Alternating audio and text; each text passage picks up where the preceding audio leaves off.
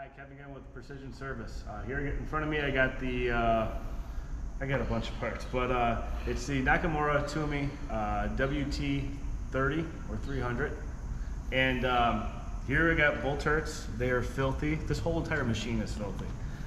We're still pulling this thing apart, unfortunately. But if you can see over here, we're getting a lot closer. Now the key to all of this is take hundreds of pictures. No, you can never have too many pictures, and try to be as organized as possible. We're gonna have one guy cleaning all this, going through it. We got all the motors and stuff down there. We have these punch sets that we've been using the hell out of, just to mark everything, to label it, to make it so much easier when you put this thing together. The more time you spend organizing it, it just saves you tenfold down the line. I mean, it's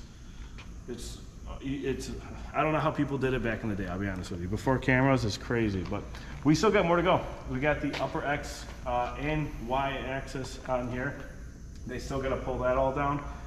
Then we got the sub-spindle base, that's got to be pulled out as well. And we did put this overhead gantry, which you could kind of see above here. But we're actually going to do something a little bit different. I'm actually going to span it this way, so it's horizontal.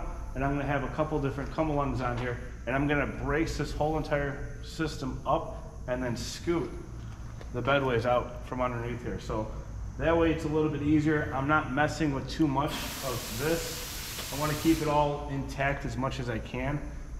It's easier to clean it. It's easier to put it all back together when it's, you know, supported like that.